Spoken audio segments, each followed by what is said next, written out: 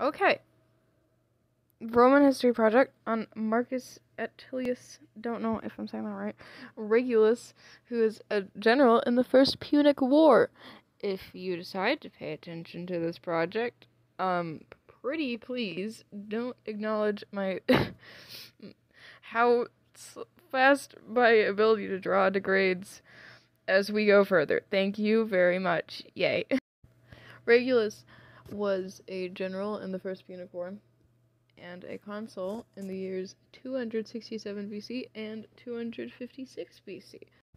In his years in the First Punic War, Regulus was taken prisoner by the Carthaginians. I like calling them the Kardashians because that's easier.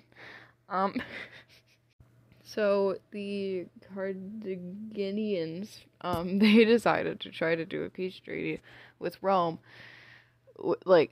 by sending Regulus over there to discuss the peace treaty with Rome, and Rome decided that they just weren't having it. So they sent him back. The Carthaginians, they decided that they were going to torture him to death and put him in a box with nails in it, according to some stories. Other stories say it was a barrel or a barrow. But that was how he died.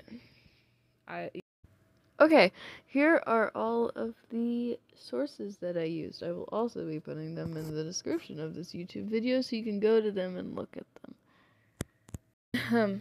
Thank you for paying attention if you did. And please do excuse me for being unable to not giggle while recording lines, because I get too awkward. And I don't mean to giggle at the fact that Regulus died, so,